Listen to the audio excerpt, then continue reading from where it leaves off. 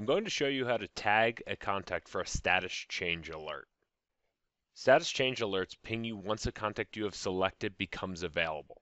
For instance, if Stephanie goes from away to available, a pop-up in my lower right-hand corner will alert me to her change in status.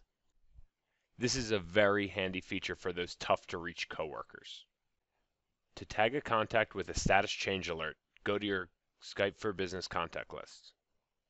Right-click on the contact and scroll down and select Tag for Status Change Alert.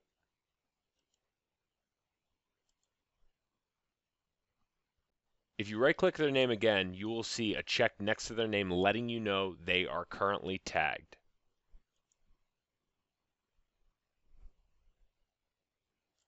Once this is complete, Skype for Business will alert you in the lower right-hand corner that the selected contact has become available.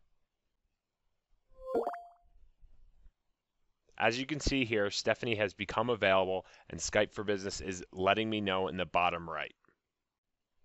To untag the contact, right-click on their name and select Tag for Status Change Alert again, or select Untag in the alert box that shows up in the bottom right-hand corner.